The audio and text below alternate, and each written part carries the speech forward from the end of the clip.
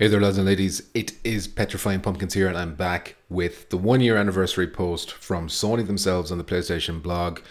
Just yesterday, of course, I made a video where I detailed my concerns about the future of PSVR2. It seemed appropriate to outline how I was feeling about it at the 1 year anniversary, so I made that video. I had a feeling that maybe they would do something today, maybe a blog post. And they've kind of done exactly that.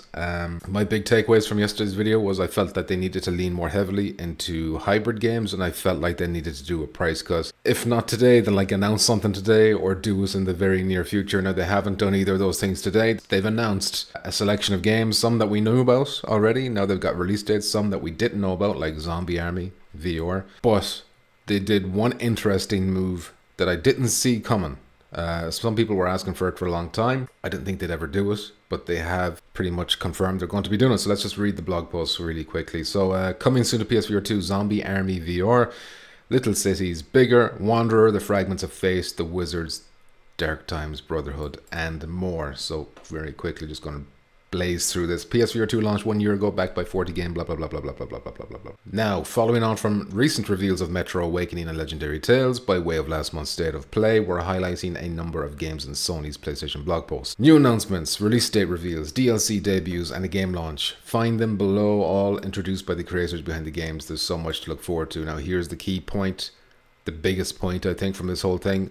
Also, we're pleased to share that we are currently testing the ability for PSVR2 players to access additional games on PC to offer even more game variety in addition to the PSVR2 titles available through PS5. We hope to make this support available in 2024, so stay tuned for more updates. I've seen some people confused already that they think this means that PC games are going to be somehow coming to PS5 and we can play them with a PSVR2. That's not what that means. What they're saying is if you have a game on PC, if you have a PSVR2 headset, much like the Quest, you can now connect the two of them. You can play them, your PC VR games, on your PSVR2. And I think it's a fairly good idea. I don't think it's going to sell, like some people seem to think this was the key. You know, this is what's going to, you know, really get PSVR2 headsets moving. Maybe it will. I can see it maybe doubling the sales of what we have now. I don't know if it's going to like break it through in any meaningful way, but it is a smart decision, I think. Certainly PSVR2 is going to become one of the most attractive headsets on the PC space when it comes to virtual reality. They do have nice headsets over there, of course, but the price of them is kind of crazy, especially if you're looking for anything with eye tracking.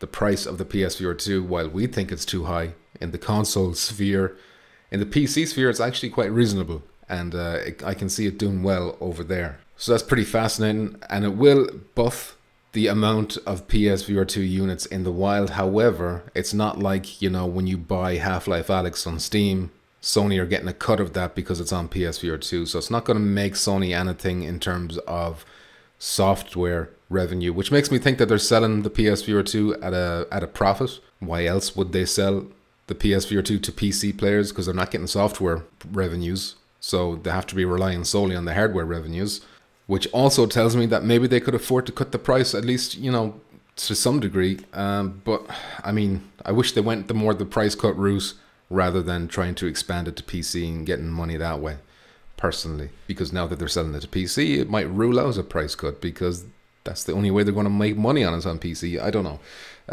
Of course, there is talks that Sony are going to bring their own storefront to PC, so that would change that a lot. And then, you know, maybe we see Horizon, Call of the Mountain go over to PC, and all these other, you know, PSVR2 exclusives, maybe they move over to a PlayStation Store on the PC. And then the potential of a price cut comes, you know, more of a reality. But that's fascinating. That's like a very interesting chess move from Sony. I think it's positive. Like I said already, I don't think it's going to like make a huge difference, but it's definitely a positive step. And I'd love to be wrong. I'd love to be, you know, I'd love to see, you know, 10 million PSVR2 headsets sold in 2025 on PC alone, just to show them that there is a hunger for this. And then we can get more AAA. We can maybe stop relying so much on the Quest titles, ports from the Quest, and maybe we can get the Half-Life Alyx's back in action and whatnot.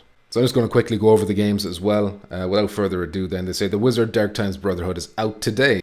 So The Wizard's Dark Time Brotherhood is action-adventure spellcasting game where you become a powerful wizard, and thanks to the power of PSVR2, you can cast a variety of spells with your very own hands.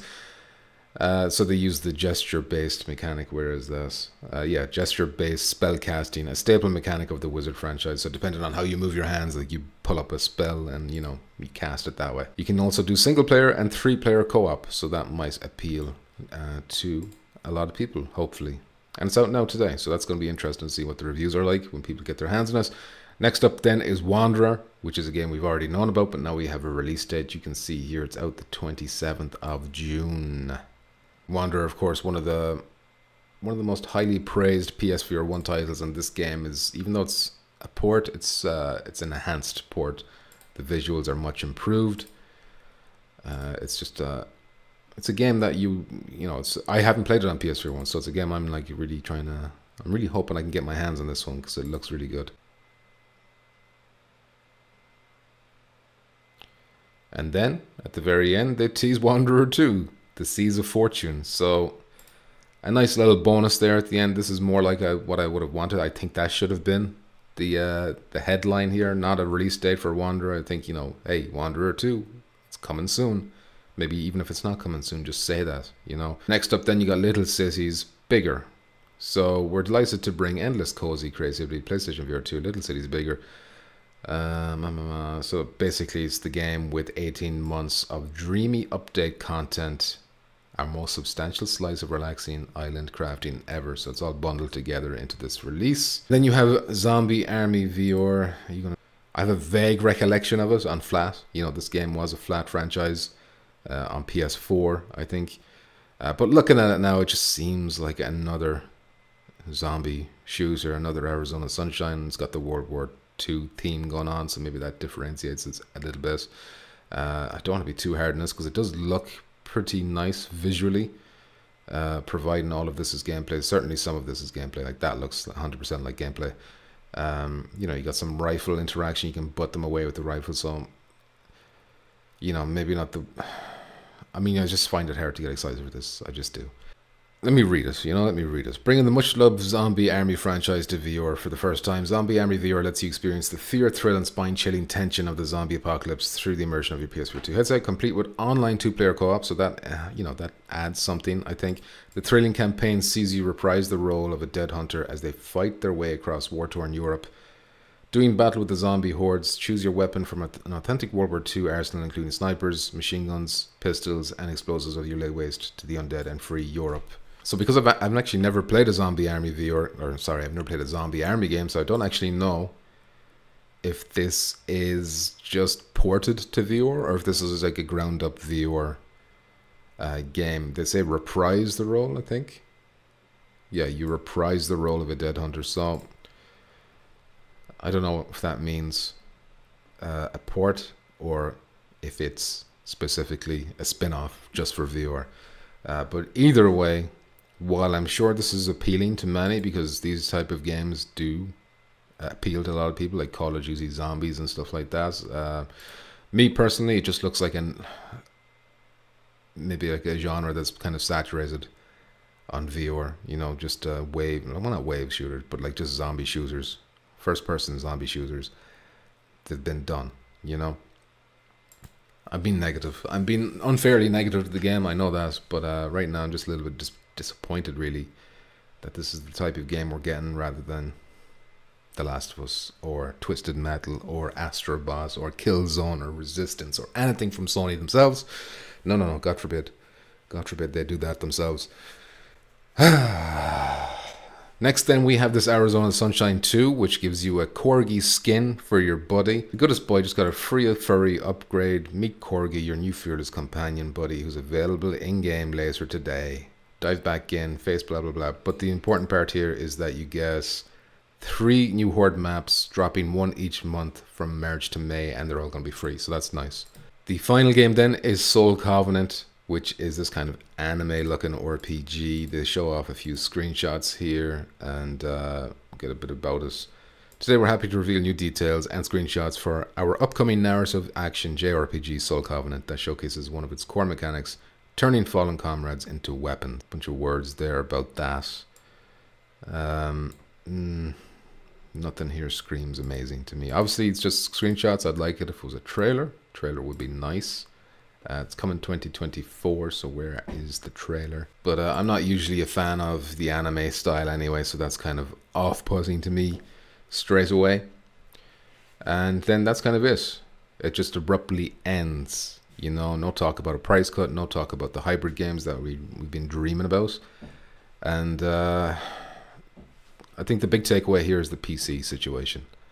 Maybe that's the glimmer of hope for PSVR2 in terms of like really boosting the number of units out there, the number of people out there who are capable of, you know, proper AAA experiences that might encourage developers to maybe invest more into AAA experiences, not necessarily just the Quest mobile ports that we are kind of being drip fed right now. But I am interested to know what you think about this. Is this, maybe I'm being way too negative? I feel like I'm being too negative, especially like Zombie Army. Like, you know, I don't want to be shitting on that game, but it's not doing anything for me, honestly. To be honest, none of these games announced today have done anything for me personally, which is the key word. Maybe they've done something for you. However, the PC thing has done something for me. It's made me think, you know, maybe this is the correct route to go. I don't know. I mean, we have to wait and see how it pans out. Will Sony do a PlayStation Store on PC, which could open up a revenue stream that makes more sense and then brings more money into PSVR investment and whatnot, and, you know, snowballs into a brighter future for us. Anyway, that is it for this video, lads and ladies. But before I end it, let me thank my YouTube members, who are the following: Vincent McGloin, Mr. Tortoise, Ezeki, Roy Martini, Unstable Fox, Maiki Moy, Owen Evans, DJ Sun57, Jason Ewan, TB, Puck DCFC, Scoby Man the Gamecast, Brian Tam, Higher Primate 30, Piotrek F, Nart Boglin, JL, Freps Nominal, Shapeshifter, The Amorphous Gamecast, Cheeb Eam, Amanda Clark, Germ Warfare, Horatio Ward, Funky Sloth, Love Machine AC3, Infinity Lefty, 86 The Mad Hatter, Prophecy 777, Durban Brown, Jeremiah, Roy Schwartz, Geza, Captain F Castle, Not Saying That One, Chairface, Papa Shuffler, Jeremiah Whittlelup, J Gamer UK, Empathy, The Gamecast, Airy, TGK2, Jason Voorhees, Dante Bruce, Mr. 777, Aced, Lone Wolf Viewer, Edify Till I Die, Superfly AF, Crumb, Pete Hawkins, Gaming Reptiles and Nonsense, No One Knows, Dave the Pumpkin Patch Kid, Movemaster Mick, Esports Commentator for Hire, Muzz, Deadeye Dan, and Chopped. Thank you very much for that support. You can be a member too if you want by hitting that join button. Point to the join button, show them where it is. There it is. Yeah, it's probably somewhere there. And you can have your name called out too, as well as other, you know, channel exclusive perks. Thank you for watching. I'll see you in the next one. Until then, please stay nice and say moist. Good. No, say moist. Moist. There you go. There you go. Goodbye.